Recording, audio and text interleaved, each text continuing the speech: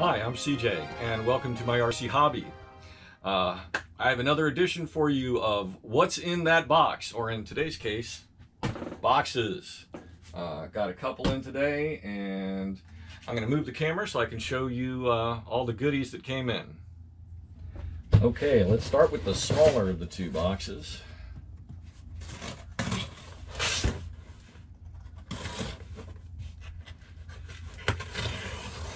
This is always so much fun, having a whole bunch of stuff show up, not knowing what's in the box. Okay, this is a Spectrum dongle.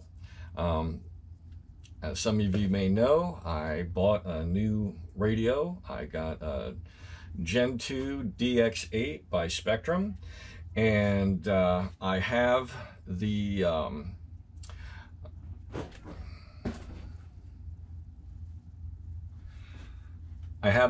RF8 RC simulator software, and I was using that with my FlySky. Wasn't as good a connection because it's not exactly compatible. You have to kind of rig up a cable and then kind of futz around to get the controls to work right, because the FlySky isn't included in the RF8 software as a compatible transmitter. But this one should work fine, and this is the wireless dongle, so I'll be able to connect to the computer without having to have the transmitter on a tether. So looking forward to that. Okay, and this is a Coleman sun wall for a 10 by 10 canopy. It can get really hot out at the field. It's really nice to have some shade. I have a 10 by 10 canopy on order, and I wanted to have the sun wall, so when the sun starts is either in the morning or in the evening, the sun's getting low in one direction or the other, you can block the sun. And it's not just for personal. Last time I was at the field with one of my gliders, I left it in the sun for a little while, and a piece of plastic that is the faux cockpit under the canopy. It's got a little pilot figure, a bust figure, and that piece of plastic started to melt and deform, and don't want that to happen again. So covering your airplanes at the field with a cloth and or putting them in some shade is a good way to go. It can save you some money.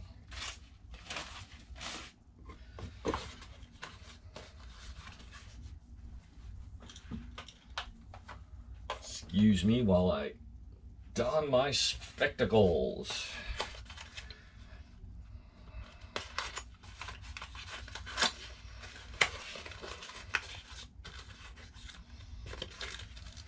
Okay, this is an interesting little item that I thought I'd pick up.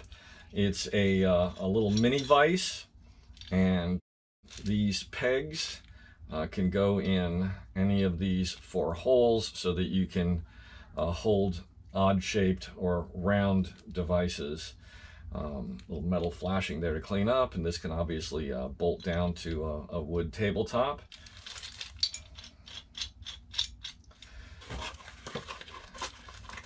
Having things like this, it's not exactly your normal RC tool, but sometimes you've got to, customize things. You got to drill a hole, and you need that hole to be in the perfect spot. And because this is flat and it's got those holes in the bottom, I can even probably attach this to my drill press.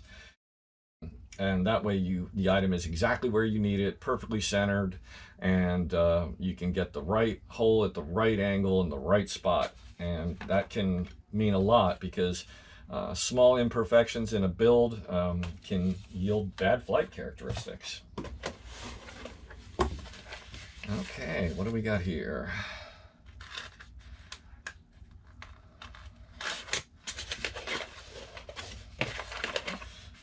Another thing I've been needing betting that this is my new caliper. Yes. I've been making do with a cheap plastic manual caliper. This isn't a very expensive one for sure, but hopefully it will do a lot better job. So I'll go over this at a later time. Probably not going to bother doing an unboxing video on that.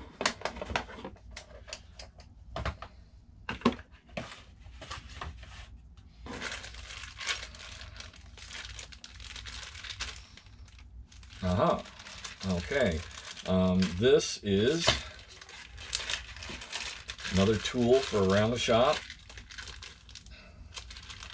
This is an extremely small bit drill set. Some of these are down to, I believe, 1/3 of a millimeter or 1/10 of a millimeter. You're not going to find this in your normal hardware store. Getting small drill bits is very important for certain types of projects. It's not very expensive. It's the kind of thing you'll find on Amazon. I highly recommend getting one of these, especially if you start doing anything custom of your own. You want to start doing some unusual builds.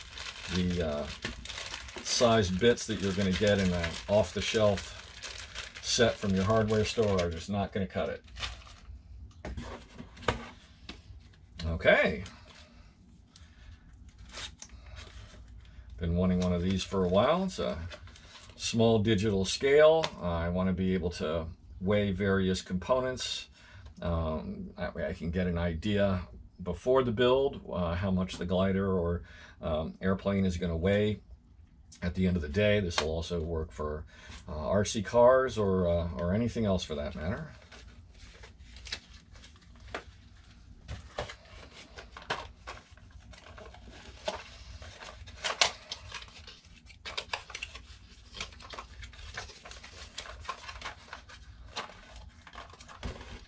And here we have some AAA rechargeable batteries.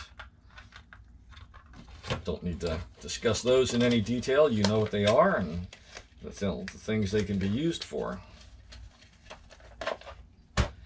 Okay, another box out of the way. Let's move on to the next one.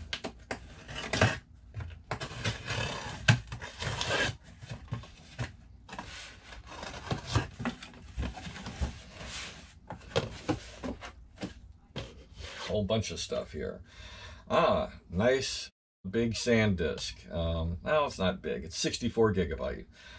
I'm probably going to want some larger ones down the road, but this will definitely help me out. Here we have some solder.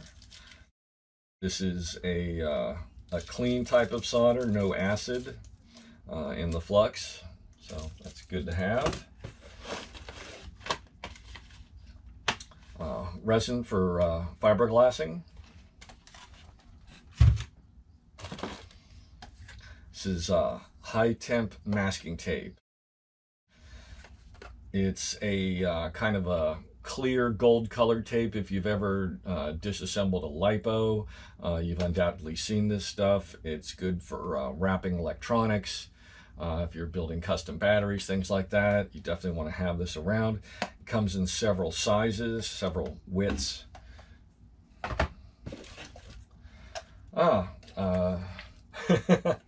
Organic stevia, not for hobby use. And here we have a variable temperature heat gun. And I may do an unboxing video on this. It's not that exciting an item. 120 volt, 1700 watt. Basically a mechanics blow dryer. This is great for doing heat shrink tubing, tightening up heat shrink covering, or for if the covering gets loose, retightening it. If you're removing covering from a wing, this can be a very handy item as well, or you're removing it from a fuselage or any other part of an airplane. So that's it for today. I hope you had fun watching that. Please click like, please subscribe if you haven't already, and if you haven't already, please click the little bell icon and you'll get notifications. So if you can do those all three for me, that would be fantastic. It would be greatly appreciated. Helps me keep putting out videos for you.